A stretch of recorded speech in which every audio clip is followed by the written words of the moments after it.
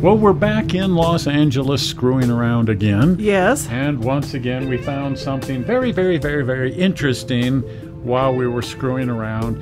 It's kind of a touristy place, but what the heck. Yes. That's right, Grauman's Chinese Theater. One of my favorite places. I've never been to a movie here, so I bagged us some movie tickets. They were doing a special screening of 2001: A Space Odyssey. Oh, cool. So, of course, we have to walk around and look at the cement footprints and stuff. It's a little known fact that cement was invented by Augustus Orange Julius in the 15th century BC. Oh, serious? You serious? And the whole of Rome was made out of concrete. And since then, people have been sticking their hands, feet, nose, everything in wet cement. Oh, my. But what a beautiful, beautiful old theater with a rich history, premieres, and all the movie stars that have been here. And it's really neat that they signed the place while they were here so that we know that they were actually here. We were over at Charlie Chaplin's studio just before this, and he had put his footprints and signature in the cement at his studio, and I just wonder if that's where they got the idea over here.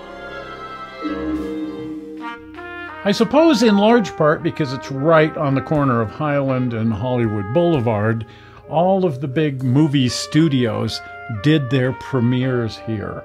And then that gave a chance for Sid Grauman to con the actors into sticking their hands and feet and names into the cement in front of the theater while they were attending their premieres.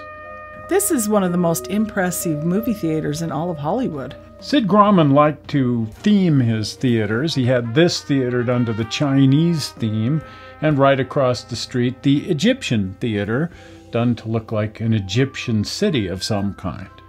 But how neat it is that they're built sort of like a theme park before there were theme parks.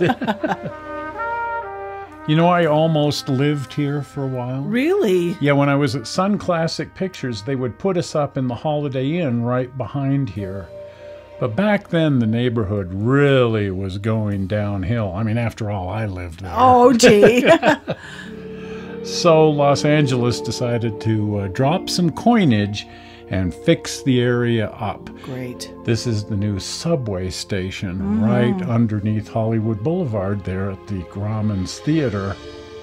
They also remodeled the whole theater area, fortunately without touching the theater, but they built this, the Elephant Plaza, alongside the theater, because this had been the set for an old silent movie, one of the very first feature films ever made in Hollywood. Probably the second feature film ever made in Hollywood, Intolerance by D.W. Griffith. And this huge, massive set was built right here, right where Grauman's Chinese is. And so they built the Elephant Plaza next to the theater to commemorate this incredible movie set.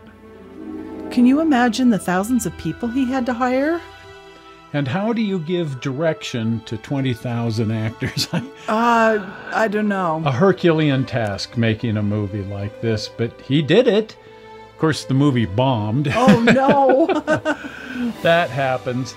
Here is the set as it was being built. I found some construction photographs. Is that amazing? That's amazing. What? Of course, it looks good from one side, doesn't look like anything at all from the other side.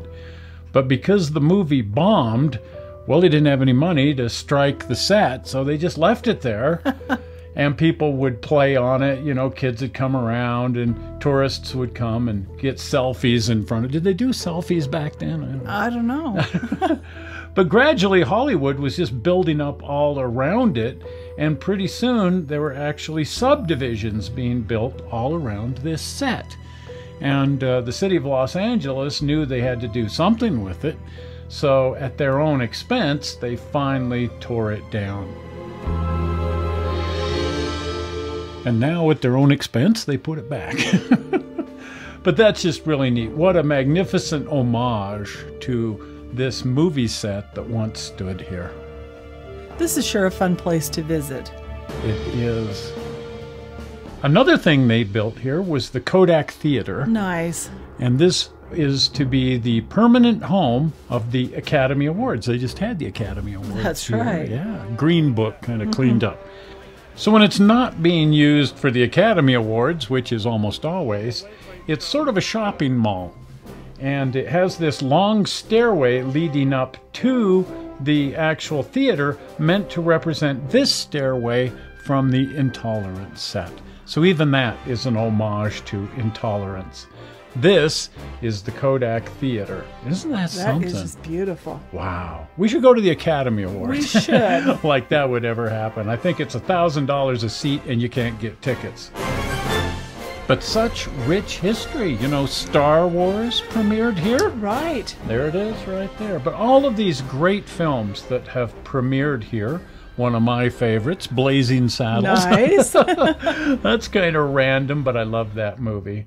And the Walk of Fame. Yes. Now, it kind of surrounds all around the theater here in Hollywood, but I thought I'd throw a couple of shots in here of the stars on the Walk of Fame. The next time we're there, let's look for the stars of Geraldine Farrar. She was your... She's a distant relative of my grandpa Farrar. Yeah, and she has 2 stars. Yes. Not a lot of people have 2 stars. She does. So we should go seek those out and hunt them down. Absolutely.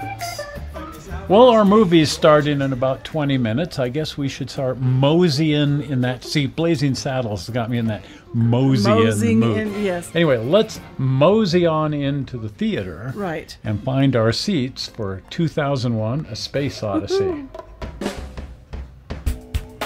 Of course, we're going to need popcorn and sodas. Absolutely. I want a Diet Coke. Hot dogs? You want a hot dog? Popcorn. Popcorn only. Okay. Check out the interior here. It is so darn ornate. And fortunately, it's all just been preserved. It never got ripped up, changed, altered, or screwed up. It's just been like this and carefully preserved since the day it was built. One of the things that just really strikes you when you go into the theater itself is it's huge. No kidding. And that's probably another reason why they had so many premieres here.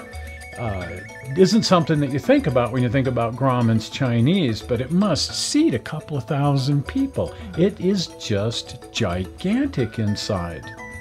And just so darn ornate. Beautiful. Wow.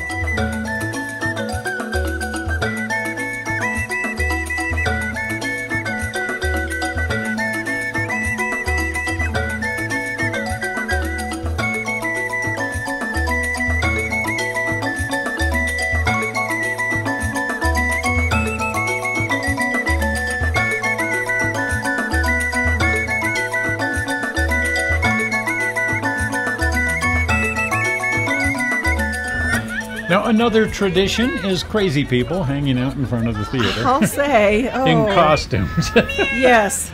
This has been going on for a long time. So you have to get a picture with them, and then they charge you $5. Exactly. But that's how they make their living. What the heck? Let's have some fun with that. Yay! Toyman television. Yay! Hey, we need a star, too. We do, too. Yes. Thank you. One for you. One for you. One for you too. There you go. Oh, do you want to run?